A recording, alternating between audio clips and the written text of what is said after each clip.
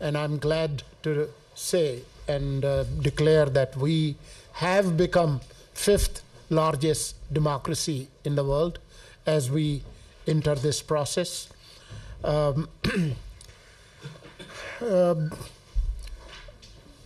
336 total National Assembly seats are up for grab. We have 266 National Assembly seats that would be contested. There are a lot of details about this exercise. I think it's 128.6 million voters will be exercising their right to vote, 4 provincial assemblies and the National Assembly.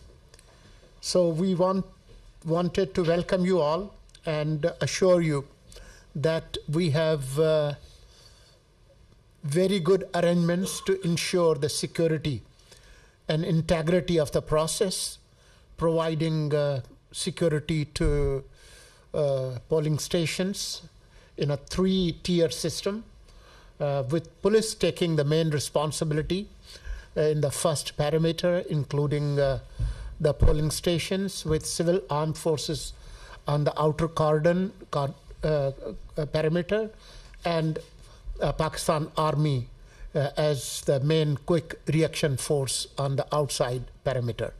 So we have more than ample resources available to ensure peaceful, free and fair elections on Thursday, February 8. There have been speculations in the past about the possibility of elections, at times about severity of the weather, sometimes about security, sometimes about even Iran-Pakistan skirmish that we experienced last month. But we have been consistent. Caretaker government has been consistent from the day one. And as the chief spokesperson of the government of Pakistan, I have held this position consistently that elections will be held on time as announced by the Election Commission of Pakistan. So we welcome you all, and we open this session for question. We would have to wind up before 1 p.m. because there are other important media activities planned that you are already aware of. So we'll have one question for each organization, and we'll just go back and forth. Madam Ambreen Jan has the names, and we'll go. Mr. Nick, would you like to ask any question from the Minister about the elections? Sure.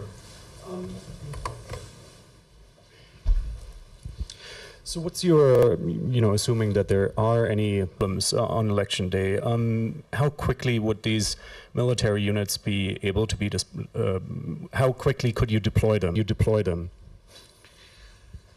Probably less than the number of fingers on your hand in terms of minutes. Next is the national media. Mr. Farhan Bukhari. Thank you, Madam.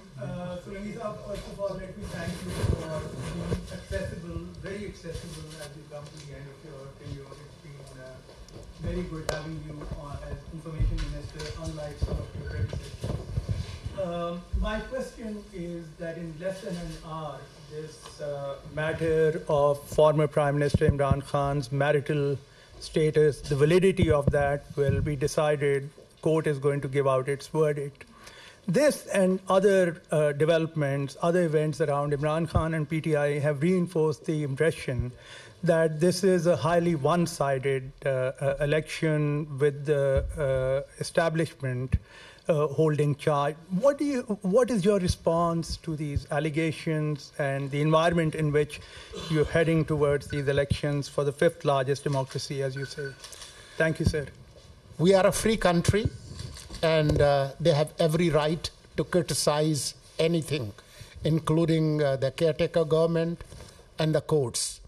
Media is free, they have been venting their dissent, and they have every right to criticize any judgment of the court. As far as the verdicts of courts are concerned, the caretaker government has no comment about those verdicts. We do not control the courts. And the establishment school? We represent the caretaker government of Pakistan that's put in place legally and constitutionally. Mr. Afzal Raza, would you like to ask any question? Thank you, Mr. Minister. I want to ask,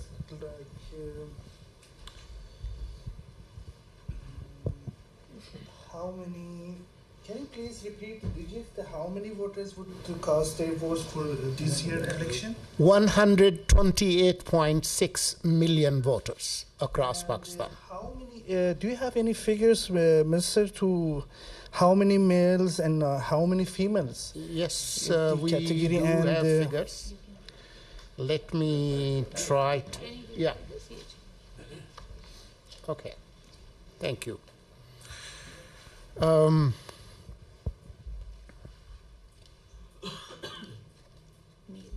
That's the percentage.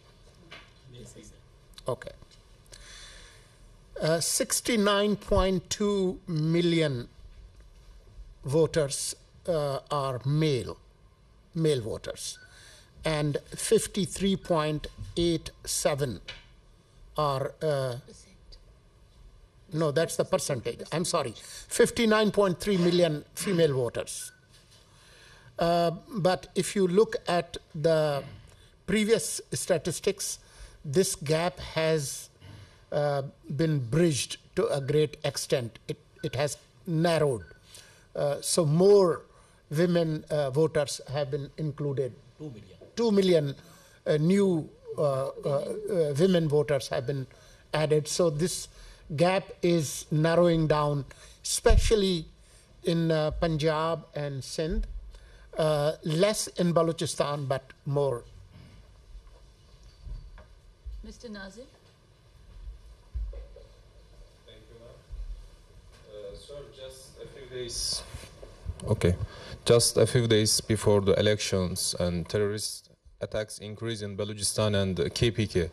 So what do you think is the reason for the increase in these attacks, and what would you say about it? Thank you. Well, law and order and terrorism is not new to this country. We have been experiencing this for over a decade, especially around 2005 and 6 and 7. The 2008 elections were held in a very security threatened environment when there was a lot of terrorist activities. So that also continued in 2013, especially after August 15, 2021, when Taliban took over Kabul. Sadly, this terrorist spike has surged, and there are operational collaborations between different terrorist groups. I'm sure you are aware of the recent UN report, how the terrorist groups of different hues and shades, including Al-Qaeda and TTP, they are active in Afghanistan, and they use Afghanistan as the safe sanctuary. So we are experiencing that threat, but our security forces are battle hardened, and we will ensure that elections will be held in a peaceful environment. Ms. Friedrich, do you have a question to ask? Yes. Could you please tell us a little bit about the international election observers? From which countries, from which bodies are they coming? Do you have the figures of the foreign observers? I have.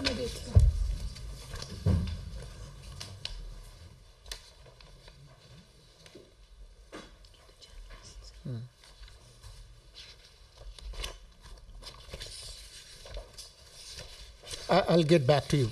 Let me just pull it out and take another question in the meantime. Ms. Liuzen, do you have a question? No? Okay.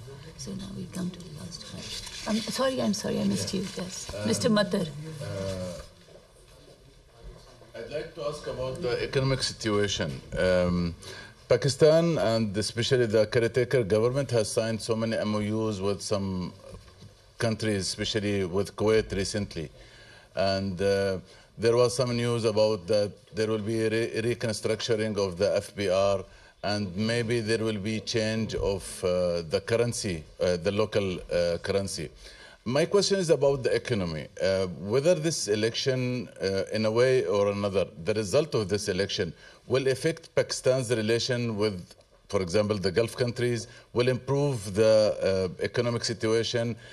What is the fate of those MOUs signed during the caretaker government, especially with Kuwait?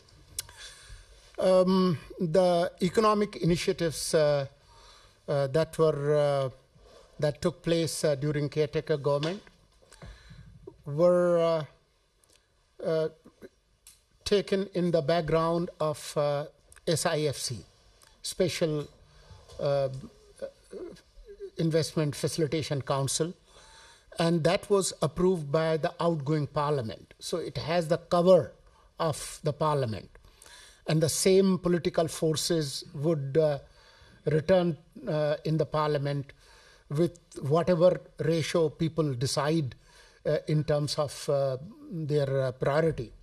But the same political forces that endorsed these economic initiatives are about to return to parliament in few days. So I have full faith that these economic initiatives will continue, and our relationship with our partners in Gulf and elsewhere, including People's Republic of China, those relations will deepen, and Pakistan, that has been stabilized economically in last 5 months, there is enough to build on those initiatives. You can get back to her. About Ms. the Friedrich. FBR and the currency. I'm sorry? There was a part of my question about reconstruction of the FBR and changing of the currency. Yeah, even yesterday, SIFC approved, and our cabinet also approved economic reforms related to tax policy and FBR. But those changes will take place after we make some amendments in FBR and Customs Act, and that's the domain of the Parliament. So we will carry and forward those recommendations and the work that we have conducted so far to the next Parliament, and we are hopeful that these will be approved, because they are in the greater interest of Pakistan and its economic future. And that will also stabilize rupee-dollar relationship. As you have seen, the day caretaker government took oath of office on August 17 last year, the official interbank rate was 296 rupees for a single dollar. But in open market, we couldn't find a dollar in 350 rupees or even 400. And there were speculations that we will just go to 500 rupees for a dollar. But because of the administrative measures and some efficient working of the governance system, we have stabilized the economy and also the open rate and the curb rate on the dollar. Ms. Friedrich, you can repeat the question and the minister will answer now. My question was whether... Foreign observers. Yeah. Well, 92 international observers from international organizations like Commonwealth, EU, and embassies of bilateral countries. They have been issued visa as observers, and they include countries like Russian Federation, Japan, South Africa, Zimbabwe, Netherlands, Malaysia, Hungary, Sweden, Azerbaijan, Germany, and Kyrgyz Republic. The last question? Yes. Ms. Gary, would you like to ask Please. something? Yes. Thank you. You addressed the Imran Khan court cases, but I just wanted to ask, the PTI have alleged that there's been a campaign of intimidation, of violence, of abduction against them during the course of this election. And I wanted to know what your response to that is. We find these allegations baseless and absurd. Yes, people have been arrested, but those arrests were made, some related to May 9 incidents and some involved in other criminal cases. So this allegation has no basis. However, they are free to express their dissent and allegations, even if they are baseless. The media carries them. At the same time, they have other legal options available, including the courts, including the highest courts of the land. Thank you. Thank you.